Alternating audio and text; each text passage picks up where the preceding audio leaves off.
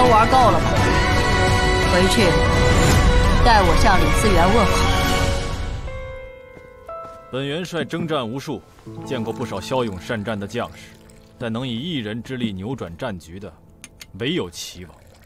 这第一晚，敬齐王乃真英雄。大元帅过誉了。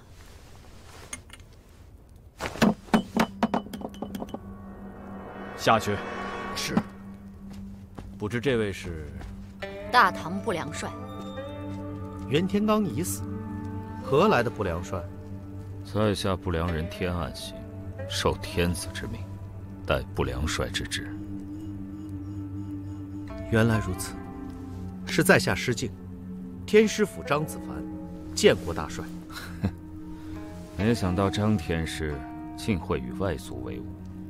张天师是心怀天下的大义之士，为了百姓安危，孤身来我大营，本元帅佩服。今日邀齐王前来商议和谈之事，也是张天师促成。为让百姓免受战乱之苦，天师府愿促两国和谈。好啊，那我便有一事要问问大元帅。既漠北有和谈之意，前几日为何又派刺客入齐？此举是我军之过，但并非是我授意。我以元帅之名向齐王保证，此事不会再有。在下可以作证，此举非是大元帅授意，还请齐王放心。张天师的眼睛，意外罢了，不值一提。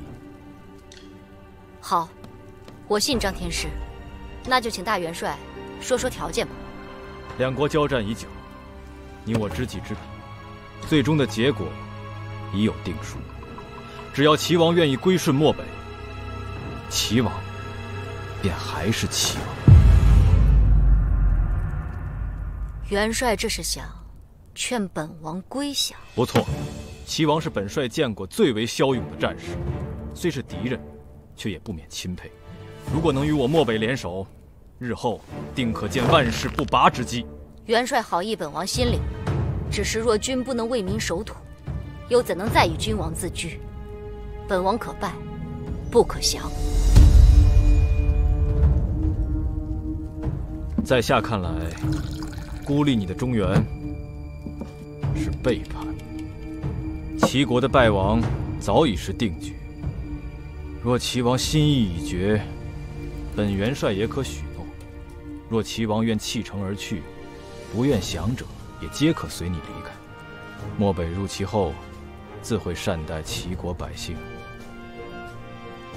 还请齐王抉择。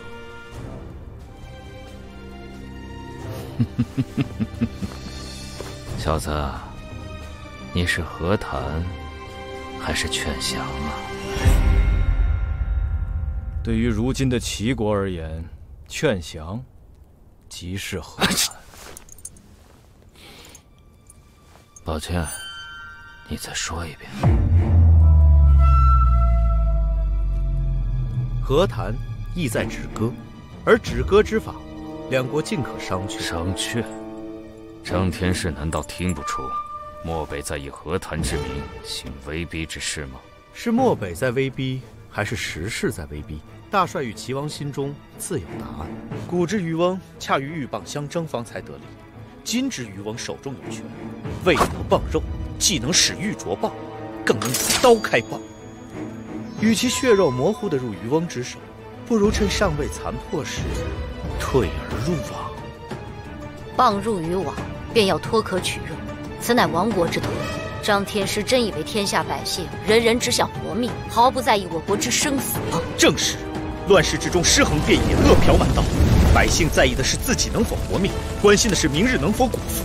中原20年来分崩离析，狼烟四起，夺权争霸之间，无数百姓殒命。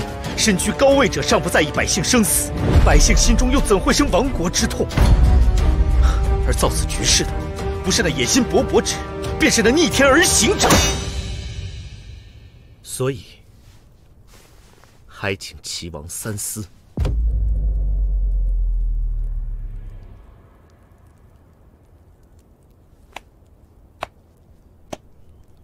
精彩极了。大帅有话，但说无妨。我没什么要说的，只是有一样东西要送给张天师。不良帅，你想干？不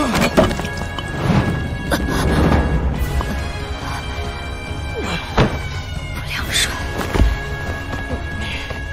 你做了什么？大元帅，这酒有毒。来人！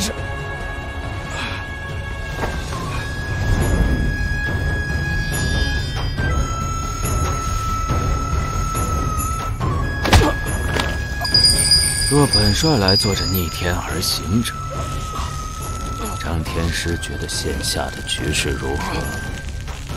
不良帅，你可知此举会让漠北与齐国再无和解的可能？本帅知道。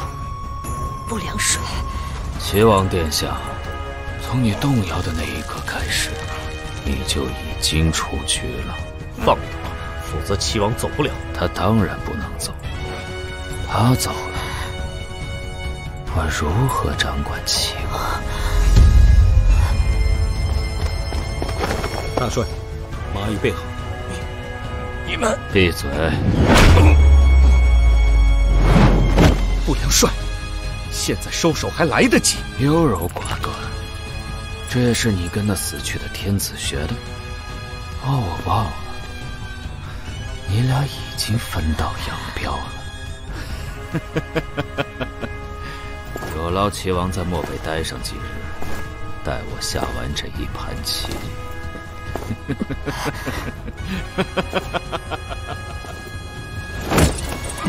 告诉应天王后，我在元州等她。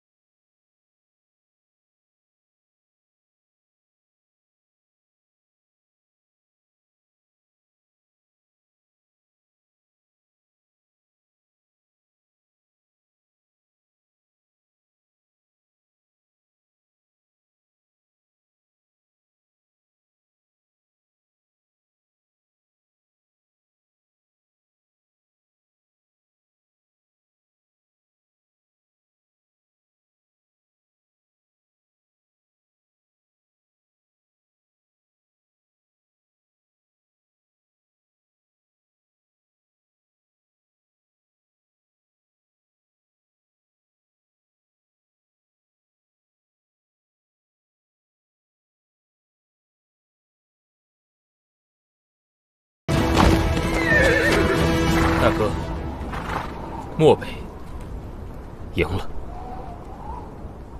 传我令，入齐。是。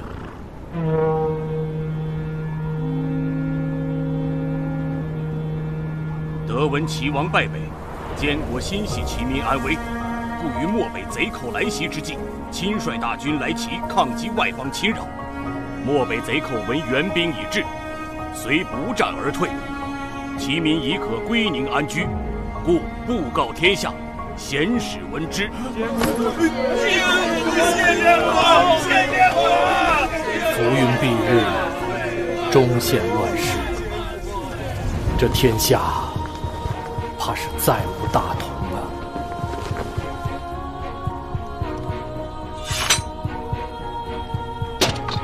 欢迎房听令。即日起，幻音坊无需再设棋馆，诸位便是自由身。幻音坊众人之命，皆为其。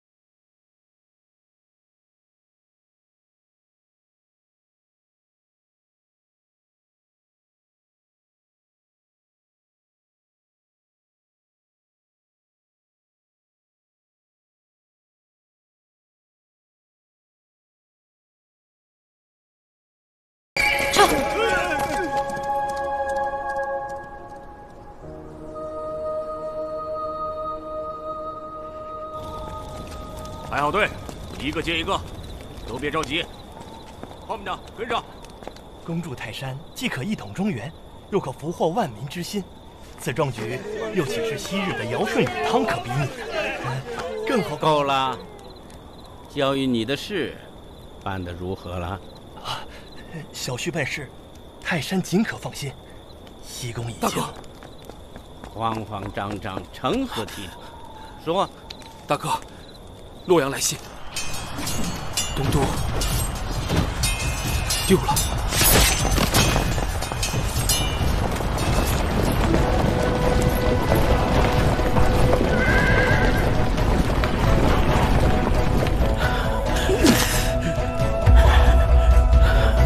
撤！撤！